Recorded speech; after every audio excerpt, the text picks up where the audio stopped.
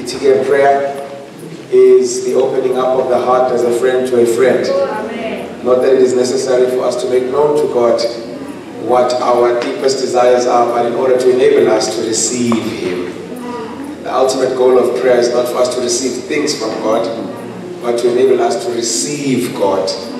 Second quotation is that prayer does not bring God down to our circumstance, but prayer takes us up to the very presence of God. Thirdly, umthandazo bazalwane nomkhuleko awona ukuthi-ke siconvince uNkulunkulu ukuthi asenzele lento esiyifunayo, but umthandazo ukuthi-ke usize sivule amehlo sibone lento uNkulunkulu asihlelele ukusenzela yona. Ngiyezwakala? So umthandazo is not a way of convincing God to do for us what we want Him to do for us, but prayer is a way of asking God to open up our eyes that we may see what He's already planned to do for us. So those are the three things that are important whenever we pray. I know a lot of people like to cite Genesis 32, Jacob wrestling with an angel. First of all, that wasn't a prayer, but if you want to use that metaphor, let's go ahead with it. Jacob wrestling, and if indeed prayer is wrestling with God, then it assumes that you are as strong as God is. Prayer is not for the strong, but prayer is for the weak. Yes. If you are strong enough to wrestle with God, then you wouldn't need to pray, because you can just do it for yourself.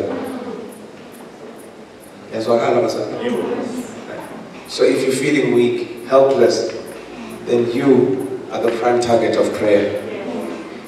Again, Jacob wrestles with God. If we did that was a prayer, at the end of the day, Jacob doesn't get what he wants. I will not let you go until you bless me. Right? Jacob wanted God to solve a problem for him, which was to eliminate his brother Esau. So he says, I won't let you go until you do that for me. But listen to the response from the angel. It's from this day on, you shall no longer be Jacob, but Israel. In other words, the change is not to what Jacob is going through, but the change is in who Jacob is. The ultimate goal of prayer is not to change what you're going through, but it is to change you, regardless of what you may be going through. I think that's what we've been trying to say and highlight throughout the week. So what does Luke chapter 15 have to do with all of this? This young boy who was in the pigsty after having left his father's house. Clearly, he's sitting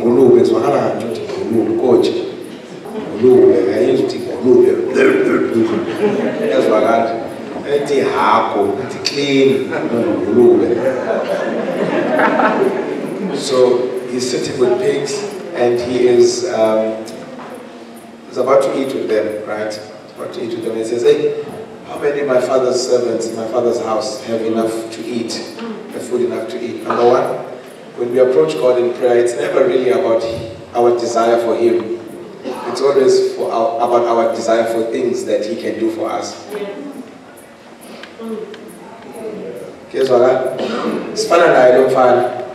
Right? So when we leave our pigsty and we run to God, it's never really towards God. It's always towards the things of God. As just like this boy, many of us might not be in the pigsty, but we certainly hold the same attitude about prayer as this lost boy. Number two, he rehearses a prayer. He says, I'm going to go to him and I'm going to say 1, 2, 3. He rehearses his prayer. He says, Father, I sin against you, against heaven and you. I'm no longer worthy to be made your son. Make me as one of your servants. And then he says, yeah, this is the prayer I'm going to say, and I'm going to utter to my father. And he gets up and he goes to his father. And he walks. The basis of his strength is not that his father will hear his prayer. His confidence is in the eloquence of his prayer. Ish, bazalwane. Ukuzithemba wakhe, themba, ithemba lakhe alikho sekuthemba kwakho uzophendula lo mthandazo. Besekutheleni umthandazo wakhe u-eloquent enough ukusoka. Uzokwazi ukushela ubaba wakhe ayenze lento ayifunayo.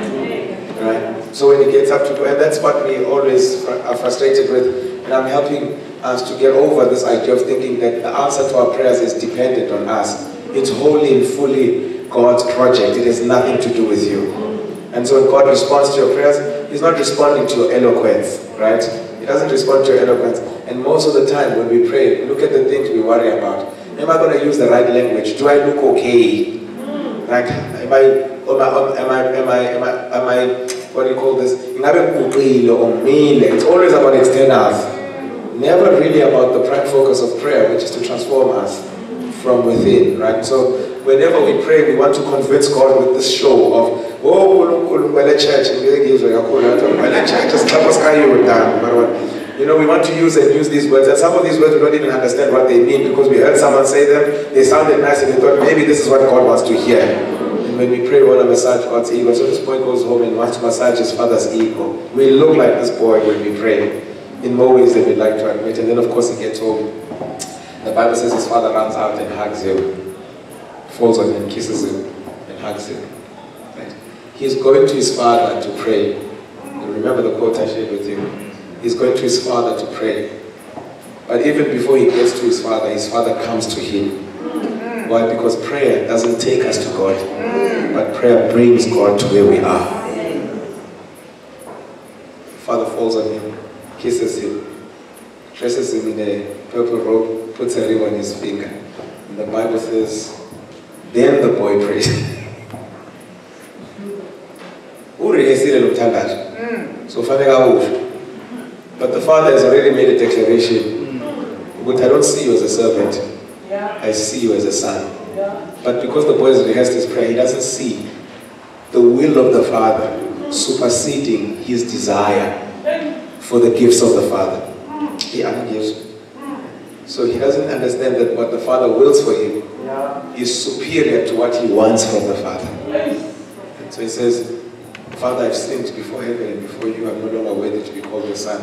Make me as one of your servants. And the father says, slaughter a fattened calf for this son of mine.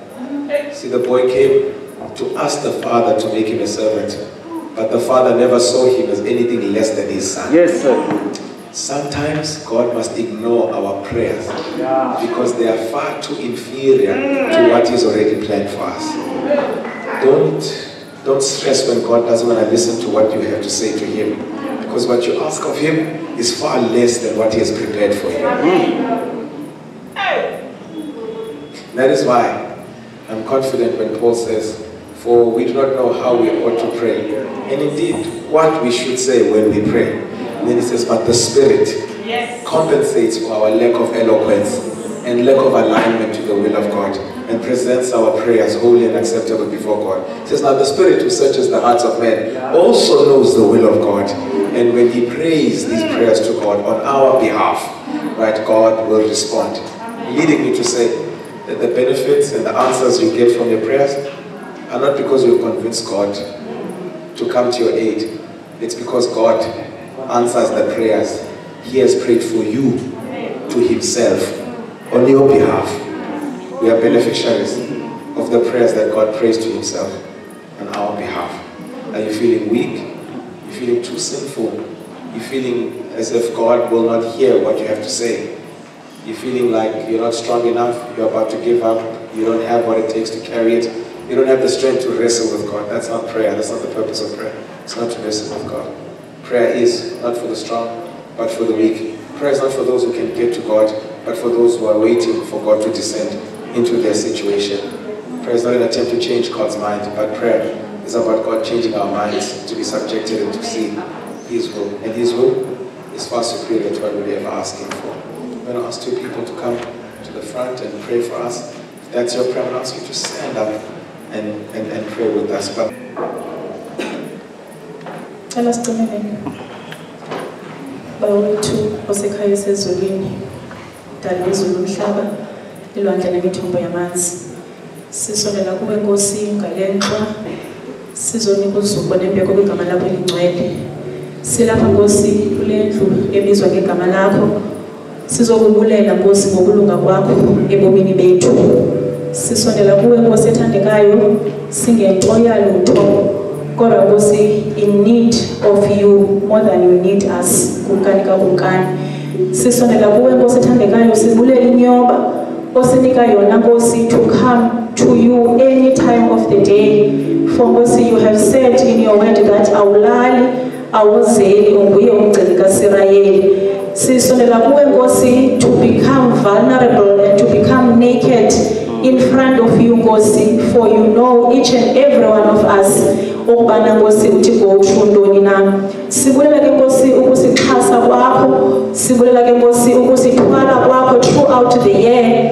We are on the last month of the year Nkosi, and it is by grace that Nkosi we are still alive. Oh Nkosi athandekayo, sibulela Nkosi ukulunga kwakho ebomini bethu, uthembakala kwakho Nkosi, uthembakale sesingasathembakelanga kuwe mzali, kodwa wena Nkosi you remain faithful, because you have said in your word that you are faithful and you are unjust kumkani kakumkani. Sibulela Nkosi athandekayo ukusinika kwakho amathuba ukubana Nkosi athandekayo size kuwe Nkosi elungileyo, sizokuzendlala ukuze bethu, so that Nkosi athandekayo when we confess our sins and when Nkosi you are willing Nkosi elungileyo yokubana ukutshintshe ubomi bethu xa sizivuma izono zethu Nkosi ithi iBhayibhile Nkosi elungileyo wena Nkosi uthembakele yokubana usixolele Nkosi athandekayo zonke izono zethu,